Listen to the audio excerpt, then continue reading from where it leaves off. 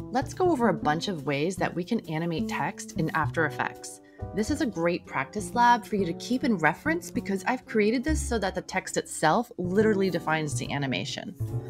I'll create a new composition with the settings of 20 seconds and a frame rate of 30. Click on the Type tool and then click anywhere on the composition to get started. Let's type transform plus position, and it's important to get off that type tool when you're done typing or else it thinks you want to keep adding text. Let's go to the selection tool, then open up the layer that just appeared in the layers panel. We'll focus on the transform sublayer first, so open that up. Here are its 5 basic animation properties. I'm going to activate the position animation by clicking on the stopwatch. No need to click on that stopwatch again, it will remain activated. That gave me my first keyframe. Let's scoot the time indicator ahead because we need a second keyframe to complete any sort of animation. I can scrub over these numbers to move right and left or up and down, but I can also go right into my composition and move it around like this. I'll start with a simple position move here, and if I scrub my timeline, you'll see that we now have an animation.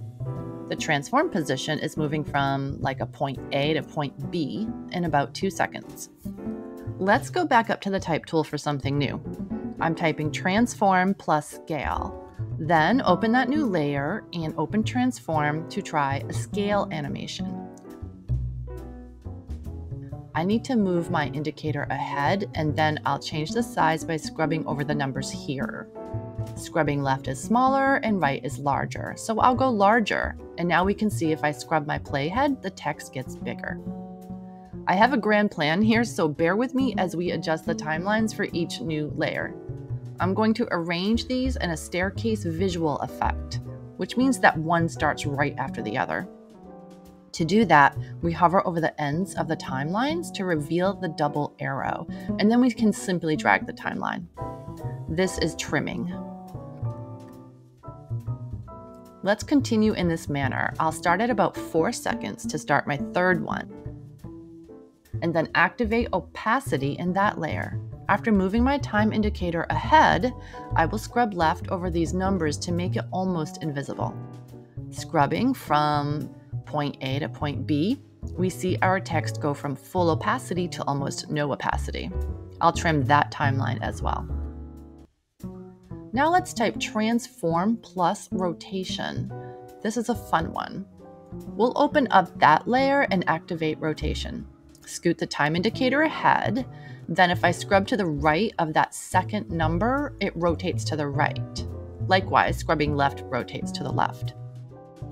I would like one full rotation. You can see that it's difficult to land exactly at one rotation scrubbing like this. So instead, you could enter one full rotation and set this number to 0. That's our complete single rotation. Now let's type transform plus rotation plus anchor. Let's open that layer and the transform sublayer. We've used these 4 properties so far, and now we'll activate the 5th one, our anchor animation.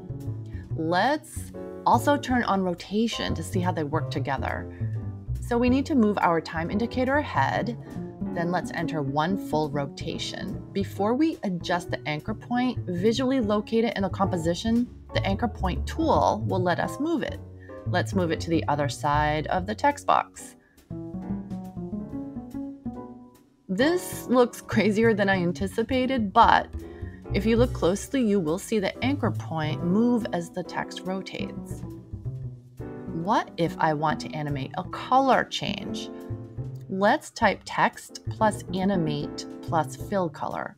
Instead of opening the transform sublayer, we will open the text sublayer. Then go over here and click on the animate arrow to see several options. Let's try fill color and RGB. It defaulted to this crazy red for me, but that's okay. I can change it. Activate fill color and then change the color by choosing white. Remember, nothing is animated until we move our time indicator and then make a change to create a second keyframe.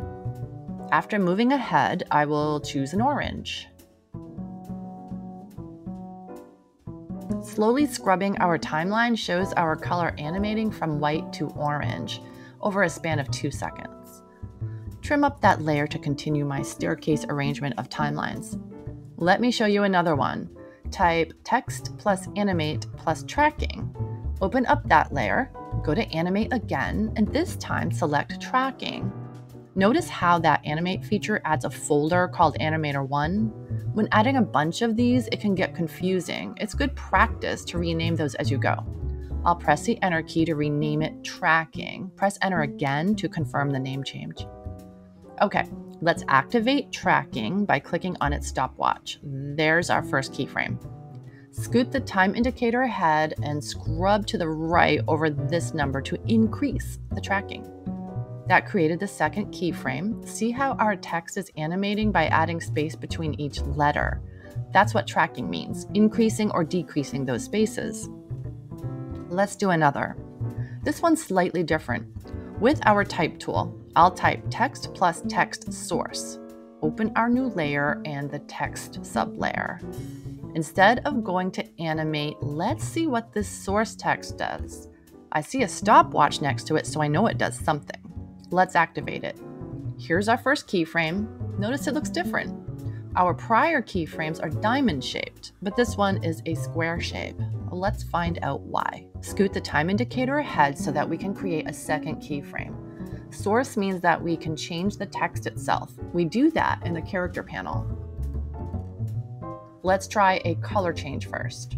I'll choose this obnoxious yellow. Now, when I scrub between these two keyframes, notice no change happens until we arrive at the next keyframe. That's why these are square-shaped, because they're a different kind of animation. Let's move our time indicator ahead and try a different character change, like font style. I'll change it to noteworthy. See, we have another hard change when we arrive at that new keyframe. Again, these squares indicate a sudden change, not a gradual motion change. No tweening is taking place with square keyframes. Let's scoot ahead and try another. Click on this TT icon, which changes any lowercase letters you have to all capital letters. Press play to see all of the text source changes. I'll trim this timeline. Now let's play the whole thing from the beginning to see what we have created. We've got a position animation, then scale, then opacity, then rotation with the anchor point, fill color, tracking, and then the text source changes. As you can see, there are a whole bunch of ways that you can animate text in After Effects. Experiment with a few more changes now that you understand the mechanics of text animation.